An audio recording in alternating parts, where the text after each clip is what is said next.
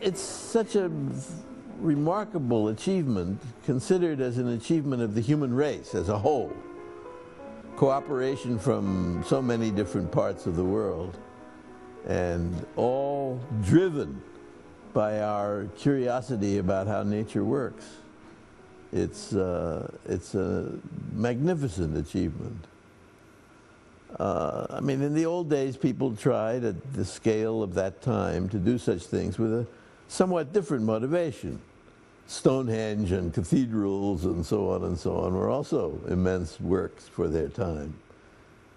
But now the driving force is trying to understand our universe.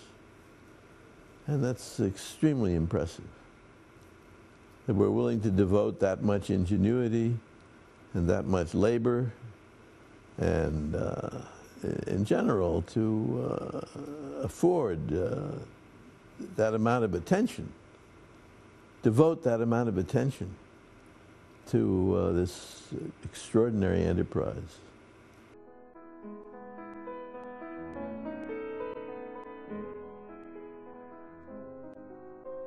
Well, I don't know that I would bet. I think that the mechanism, which so many people proposed, Peter Higgs among many others, that mechanism, I think, must be responsible for the generation of masses. It's what I used to call a soft mass mechanism, one that doesn't interfere with the disappearance of infinite corrections and so on and so on. I think that mechanism must be right. It's very hard to believe that it could be wrong. But as to there being one boson that results from this Higgs process, that's not quite so certain, because there could be more than one, in which case the experimental result would be different, and they might not be looking for it in the right way for that. They certainly are looking in the right way for the single Higgs boson, if that turns out to be right.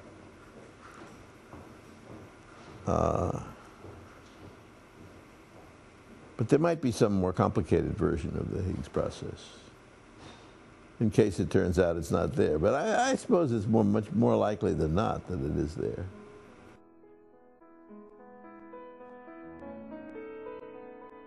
It was not really a collaboration. I had written a brief note calling attention to the ideas. There were 7 experiments, I think, that contradicted our theory. And under many conditions, one might have said, well, if the 7 experiments that show this wrong, it must be wrong. But it was so beautiful and so simple and so elegant that we concluded it was right anyway. And in fact, all those experiments were wrong. Either wrong or wrongly interpreted. In any case, they didn't disprove the idea. But it's fascinating that beauty and elegance can be a successful criterion for judging a theory in fundamental physics. Why should that be so? And I've written a paper about that.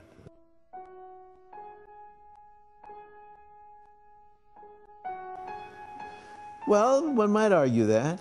One might argue that. That's possible. Supersymmetry would be very helpful in many ways. It turns out to be right.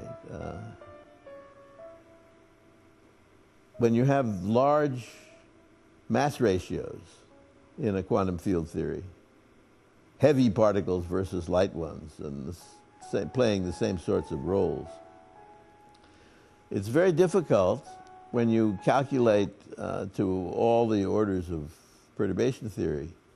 When you calculate fairly exactly what happens, it's very hard to keep those ratios large. The masses tend to approach each other. But this doesn't happen if you have broken supersymmetry, provided the breaking isn't too bad, provided the violation of supersymmetry isn't too serious. So this is great hope among theorists that it will turn out to be true that there's broken supersymmetry, and not too badly broken either.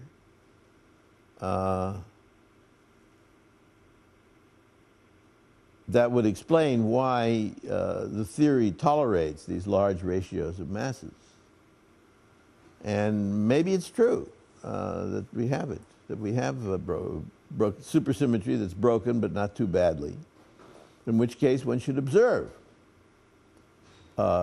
particles that are partners of the known particles with the opposite so-called statistics, the opposite behavior with respect to occupying the same state at the same time. The electron is an example of what we call a fermion.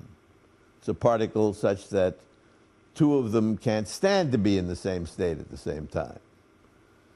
The photon is an example of a boson, which loves to be in the same state as another boson. And of these two kinds of particles, fermions and bosons, what broken supersymmetry tells you is that for every known particle, there must be and so far unknown one to be discovered, which has the opposite behavior.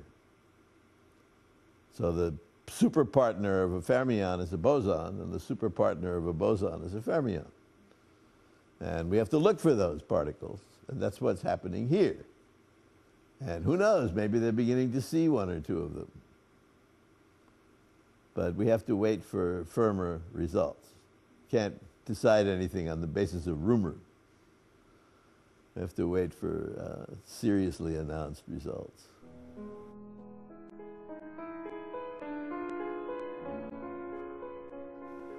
The number of us who were connected with New Mexico, frequently by being consultants at the Los-Alamos National Laboratory, or some people who actually worked there, we decided that we wanted to have an institute in the vicinity of Santa Fe, or in Santa Fe, New Mexico itself, because we loved the area so much. And we wanted it to be different from Los Alamos in the sense that it wouldn't be a government-run lab, it wouldn't be responsible for weapons design or anything of that kind. It would be a serious scientific institution, mostly theoretical, although there might be some observational work. It would be mostly devoted to theory. And I emphasized strongly, as a member of that club that created this institute, I argued strongly for having science represented very broadly, not only physical science, but biological sciences, biomedical sciences, if you like, and social and behavioral science, and even human history, which can be regarded as a science. And we've done that, more or less. We have a very varied program covering all sorts of scientific fields. But another aspect that I emphasized strongly was that people with different scientific backgrounds should be able to collaborate and work on things that might not be what they studied when they were young, but something else. So there would be spontaneously formed research groups composed of people with different backgrounds. At least one of them should know something about the subject, but not necessarily all.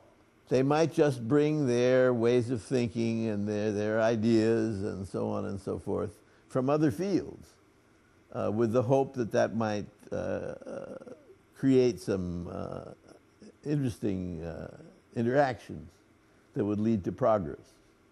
And that's so far proved to be true. Many of our researchers are young and starting their careers, first few years of postdoctoral work, for example. And we were worried initially about what would happen to them. Suppose they wanted jobs in academic life, in universities, for example. Would there be any? Because these people would be interdisciplinary. They wouldn't have achievements in specific traditional fields, but they would have worked on these collaborations among different fields. Would they be able to get jobs in academic life? Well, we needn't have worried. All of our brilliant postdocs who wanted to be in academic life have found excellent jobs at excellent universities, if that's what they wanted. Others, of course, have gone into industrial labs and so on, if they wanted that.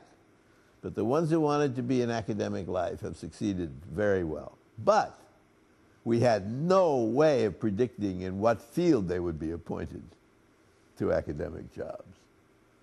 So we had one young man trained in physics who became a full professor of sociology at Columbia University, which is a very excellent university in New York City. And of course, being a professor of sociology, he had to teach a course in sociology. And he went to his classroom for the first day of classes, and that was the first day he had ever been in a sociology class. And he was the professor. Another one was another person trained in physics, a collaborator of mine actually, became a full professor of mechanical engineering at MIT, Massachusetts Institute of Technology, another wonderful place. And he's very happy there. He works mostly on ideas about quantum computing. And so he refers to himself as a professor of quantum mechanical engineering. And again, he had to teach a course in mechanical engineering, and he went to do that, entered the classroom, and that was the first time he had ever been in a mechanical engineering classroom. So there is this group of people out there that yearn to collaborate with people from other disciplines and solve problems that require that kind of work together. It seems to be okay. It seems to be successful. And a number of important results have been achieved so far, and I hope there will be even more in the future.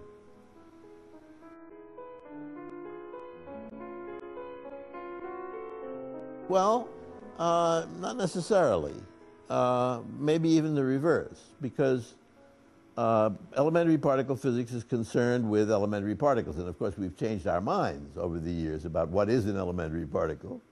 People used to think the neutron and proton were elementary, and we sabotaged that by working with quarks, which are constituents of the neutron and proton and other hadrons.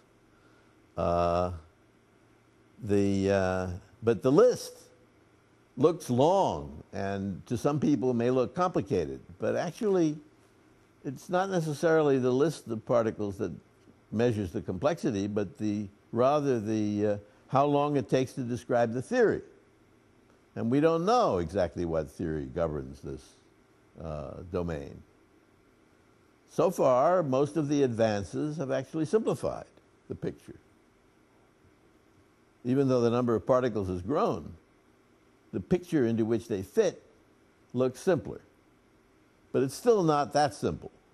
And maybe we will ultimately find a unified theory of all the particles and all the forces that is really simple. And it wouldn't matter how long the list is. The list may in fact be infinite.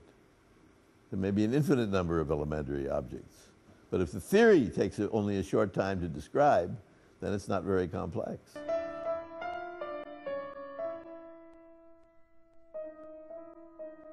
Well, I wouldn't apply the argument just to art and physics. I would say that there are all these activities, human activities, that represent remarkable achievements. Some of them are in art, various arts, in music, in literature, in painting, in all sorts of artistic pursuits. Some of them are in science. Some of them are in other things. Some of them are in commercial enterprise, inventing and designing magnificent things that people want and that give them pleasure and so on and so forth. There are so many different kinds of creative activities in which people engage. And I think they're all related. And we should appreciate them all in the same way, so to speak. Different facets of creative human activity.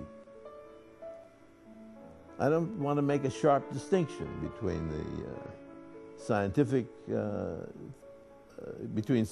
creation and artistic creation, or distinctions from the other kinds as well. I think they all belong together, and they constitute a very noble human enterprise.